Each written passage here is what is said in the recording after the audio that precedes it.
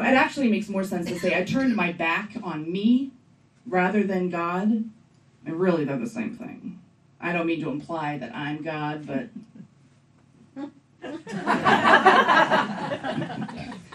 This is what God looks like. What I mean is that God hangs out where I am fully and authentically me. God's greatest desire is for me to be me, and that includes all the faults and flaws, those perfectly imperfect parts. God is constantly luring me into deeper authenticity. It's like a friendly game. It's a dance. Graceful, as in full of grace, and like professional wrestling. There's no judgment. It doesn't matter if I stumble or fall or turn around and stomp off while flipping the bird at God. God hangs out, probably laughing a bit.